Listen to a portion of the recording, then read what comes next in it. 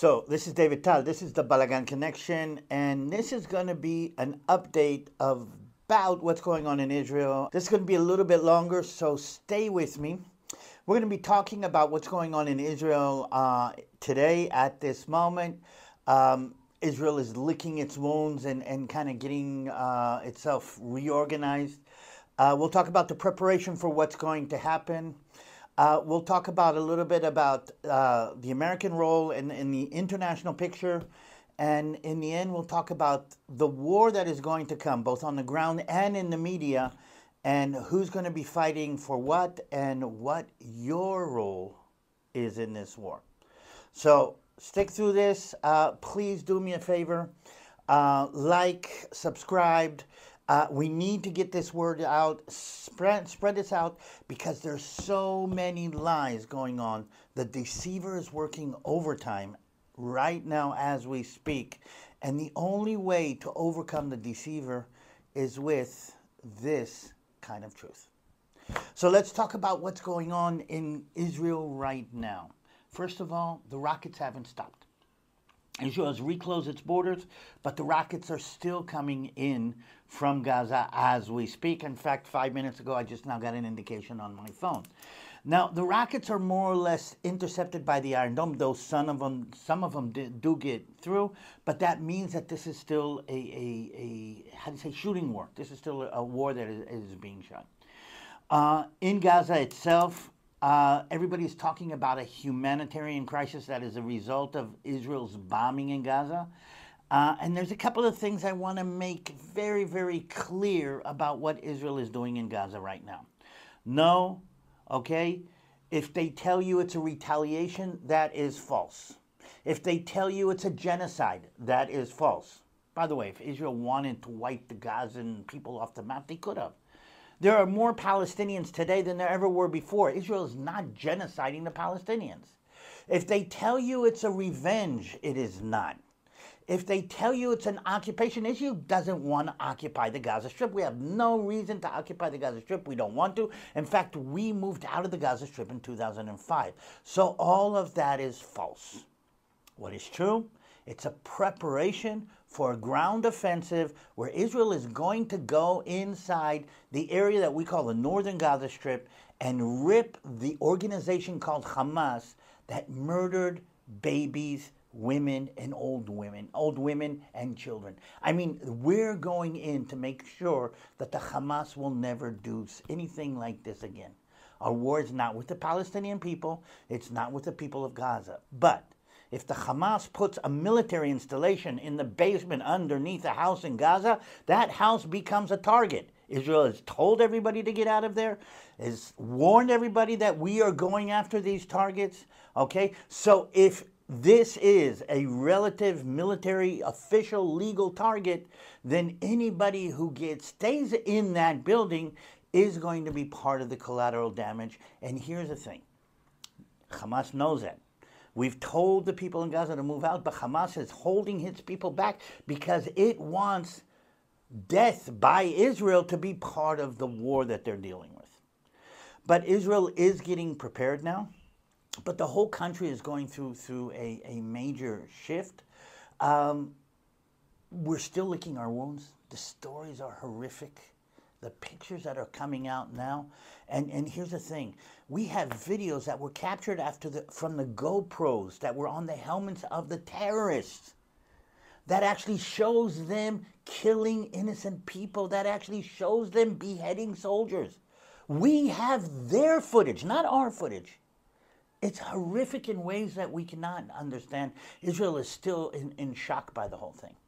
We're in this reorganization. All the people in the area of Gaza have moved out. On the people that live close to the border have moved out. So we've got to find accommodation for them. We've got to feed them. You saw the video that I put up on Instagram a little bit about how we're feeding some of these people. I'm connected to two organizations that are deeply embedded in that. It is Gihon Springs that actually does all kinds of work with believing ministries here, and mostly with Netiva, which is actually supporting and helping soldiers all over the country. But we're getting everything kind of prepared. We're moving people around, and there's this feeling that, okay, It's coming soon. So that's the situation in the area. And yes, we need your support. We need your support to feed the people who have been kicked out of their homes and dress them and help them get organized. We need your support for the soldiers that are getting prepared to go into this war. And we need your support in the spiritual war that's going to come. Couple of words about the ground offensive. The ground offensive is going to start soon. There's a lot of people asking why it hasn't started yet. I have a feeling that there's American kind of mixture into this. Israel would have probably started the ground offensive a while ago, but there's a lot of motion and a lot of noise being made about the humanitarian crisis in Gaza. I'm Israeli. There's 222 hostages in Gaza. Some of them 9 months old. Some of them 90 years old. That's a humane crisis. That is a humanitarian crisis. We haven't heard about them. We haven't seen them. You can see the pictures of them here behind me. I don't understand why the world is talking about a humanitarian crisis in Gaza and not talking about those 220 people, civilians that were taken out of their bedrooms by their hair, raped, and put in basements inside Gaza. That is a humanitarian crisis. Nobody is dealing with that. The world is talking about the Palestinian humanitarian crisis, so food is now going in, okay? But Israel has stopped any kind of fuel because we're not going to fuel the enemy. But we know that this ground offensive is coming. So pray for these soldiers. Pray for these young men, young women that are getting ready for this. Pray for our leaders who have to make very, very serious decisions. That's part of the story. The northern side is still up in the air. And as of now, an all-out war between us and a terrorist organization that sits in Lebanon called the Hezbollah has not started, but the Hezbollah is pinpricking. An anti-tank missile here, an attack here. They're trying to keep us on our back foot. A lot of the forces that Israel has called up in preparation are now in the northern area, staring down the barrels of the Hamas rocket launchers and saying, stay out of this. Which brings us to another kind of story, because all of this is instigated by Iran. We know that now. Iran with the Houthis. By the way, the Houthis fired a couple of rockets at Israel that were intercepted by an American destroyer in the Red Sea. But it's all coming together. There's a lot of tension. And this theoretically could break out from a war with Hamas in Gaza to a war with Lebanon, to a war with Iran, to a war with everything that goes on in the Middle East. And that is a much, much bigger scenario. There are prophecy sites and passages that you can talk about, or open up the book of Revelation and you can see where some of that might go if this is the final act that we're talking about. So pray for us. Pray that we'll be able to keep the whole story in Gaza as of now. We have support of your government that is actually staring down and saying don't let anybody get in, but we're not sure how much to trust other people. And I'm going to say maybe something else that you need to understand about what happened to us. Anybody who's been on a tour with me, anybody who's heard me speak about the history of Israel knows exactly what I'm talking about. We're Jewish. We're God's chosen people. We are God's kids, if you want to put it that way. We have been attacked, brutalized, murdered. We are kind of not surprised. We're kind of not surprised that this is happening to us. I mean, we're surprised that we thought that our enemy was becoming more realistic, pragmatic. They said they wanted to kill us, but they were actually arguing with us about how many people we allow into Israel to work in the weekends. That's all for us. We'll deal with that, okay? But what I'm seeing going on all over the world is horrific. Gas the Jews in Australia. Professors in the United States saying, I'm glad this happened. I mean, there is, again, a sense in our minds of this is a war against not just Israel. This is a war against Jews. This is a war against everything that we hold dear. So what I'm asking you to do, if we can put this together, pray for us. Pray for what's going to happen. Teach yourself. And if you have questions that you want me to answer specifically, Okay, I'm going to start going in and answering specific questions. Write them down below. I now have a team of people that are going through the comments and connecting to this. So if you have questions specific about what's going on, let's do that as much as possible.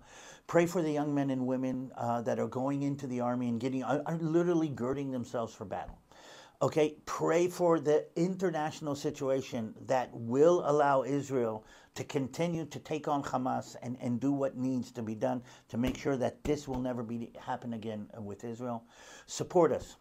Send a message to anybody that you know who's Jewish, who is going through PTSD now. Send a message to anybody that you know who is Israeli. Support us financially. Gihon Springs, there's a link down here, is doing a lot of good work. That's something that I'm connected to with Netiva and others. But there are a lot of organizations that are doing good work. And if you have questions, ask me or ask Gihon Springs on their website. They are connected to ministries and organizations in Israel. But more than anything, pray for us. Pray for God's chosen people who are being attacked again because they're God's chosen people. This is DaviD TaL. This is the Balagan Connection. This is Israel in October 23rd. And get ready, because you are going to have to take a stand. You are going to have, like the Bible says, stand in the gap for the attack on God's chosen people today. By the way, I will go back to talking about false and true, but you understand that truth is godliness and lies are the deceiver. This is a war about much more than just Israel and Hamas. DaviD TaL, the Balagan Connection. Pray for us, and I hope to see you here soon.